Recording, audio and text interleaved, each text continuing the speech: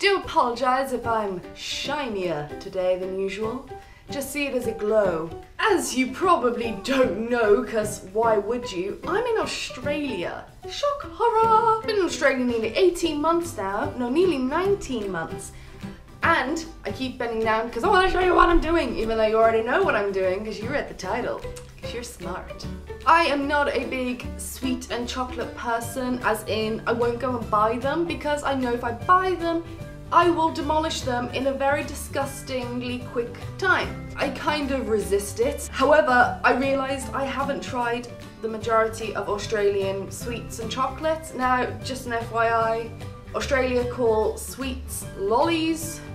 I know, many things annoy me in Australia. Lollies, one of them. Can't get on board with that. I went down to my local IGA because we only have a fair-sized IGA because we're in a tiny little town, and I picked up some Australian delights and we are going to try them. This is my breakfast, so obviously what goes well with chocolate and breakfast? Coffee.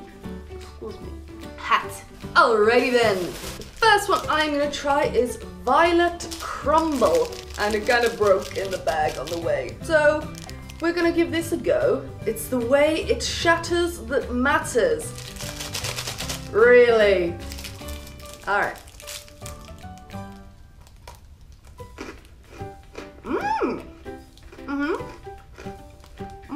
It's kind of like a crunchy, but not as good as a crunchy, because they do sell crunchies here, and it's very similar, but it's not very honeycomby. I just got a shot of the inside. It's, I don't know, it's much creamier, not as, you know, but it's still crunchy. Okay, so far so good. When I have lots of half-eaten bars, you may have to finish them all. Terrible times. Cleanse the palate.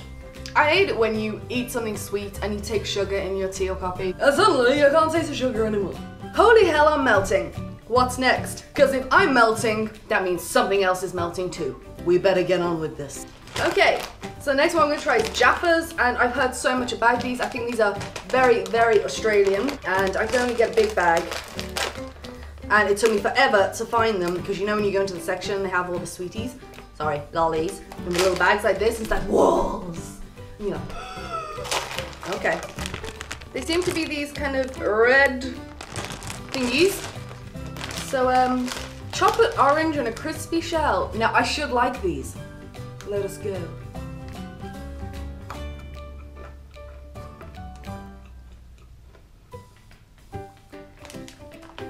Good God, Jaffas, where have you been all my life?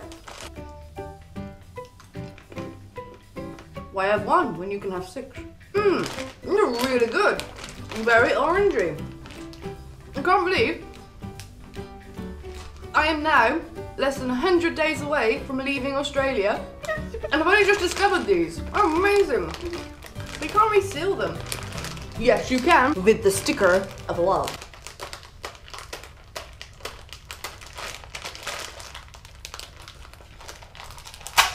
So how you been? Alright, next. I realised I didn't buy any candy sweet lollies, I just brought chocolate. Never mind. Okay, next one I'm going to try is White Night, and I actually googled this whilst I was in the store to see if this was an Australian chocolate, because I wanted to make sure everything I got was kind of like, you know, originally Australian and you couldn't find it anywhere else. So I did, and Google told me very nicely and promptly that it is an Aussie thing. Alright, it's meant to be minty. It's minty. Chewy. The tagline, Mighty Mint Chew. Well, you kind of got it down in that tagline. Well done. Not bad. It sticks to your mouth a little. I would buy this again. I like this. It's very... I can't describe it without using the words minty or chewy. Because it's minty and chewy and chocolatey. Alright, so far I'm super impressed with all this chocolate. Now you see, I normally like chocolate. What have we got next? Ooh! buy one of these. It is a caramello, is it?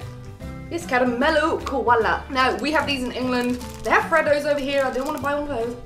And these are called Taz bars. Do you remember Taz bars? Did you have a tuck shop at school back in the 90s where these were 10 pence each? They weren't this big. To be fair, size comparison with my face, this is a mighty, mighty, mighty koala. However, it is expensive at like $1.20, but it's bigger. Now, here's my problem. If this tastes exactly the same as a Taz, because Taz has caramel in it, and I have a feeling it will, Australia, why didn't you keep it as a Taz bar? Due to Tasmanian devils being rather bloody Australian as they are, but no, no, no. You're trying to be different. Hello. I'm going to bite his face off. I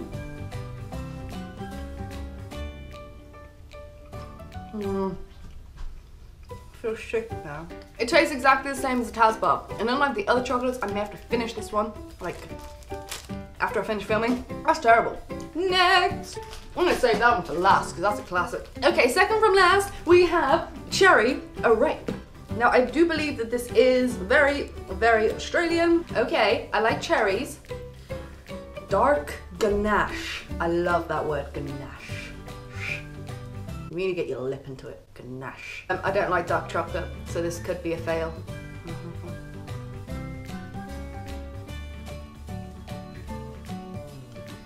It's very, I kind of taste the cherry, yes.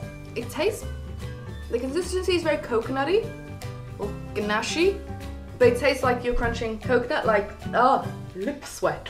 So attractive. It's like that, you know, like you eat a Bounty and it's like, but coming in finally, cause the Tim Tam. There's a reason I poured a coffee for this one. The last time I had a Tim Tam, it was a long time ago now, and I'll tell you right now, Tim Tams, for the English folk out there, are just penguin bars, but without the joke. And I will show you, and you shall see. We'll see. However, Tim Tams comes in so many different like flavors and kind of fillings and double coated and white chocolate. So we've gone for the original, and I am gonna attempt again to do a Tim Tam Slam. Now, Ali, beautiful name I know, girl I met in Melbourne when I first arrived in Australia back in 2013, wow, taught me how to do a Tim Tam Slam, and she felt it almost very necessary that I should know this, like it should be on the immigration test to get into Australia. Miss Ali, please perform a Tim Tam Slam. Okay, so I'm gonna do a Tim Tam Slam. These are very delicious, just to let you know, and so melty-elty. You bite a corner off there and a corner off there. Okay, so we're gonna be biting. Oh, it's so melty. Oh no, it's not gonna work. I know. Okay. Probably take smaller bites. Now, the moment you do this, you kind of have to shove it in your mouth immediately after. It sounded terribly wrong. Okay, so you get your coffee and you kind of dunk the bottom section in and suck through the top section. Hooray!